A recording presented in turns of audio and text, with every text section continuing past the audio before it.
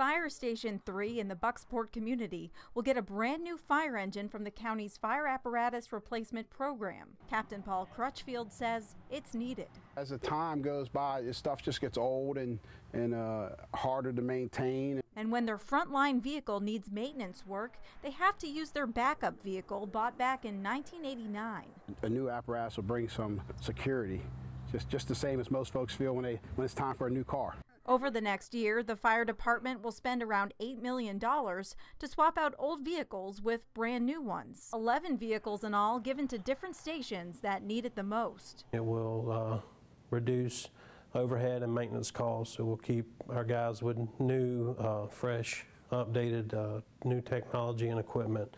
County and fire leaders met Tuesday to go over how they plan to finance the roughly $45 million program. The program replaces all vehicles in 18 years, and every 6 years, the fire department will spend around $15 million on new apparatus. If you stretch it out, it doesn't put a burden on the people who are here now, and it stretches the costs out over the course of 18 years.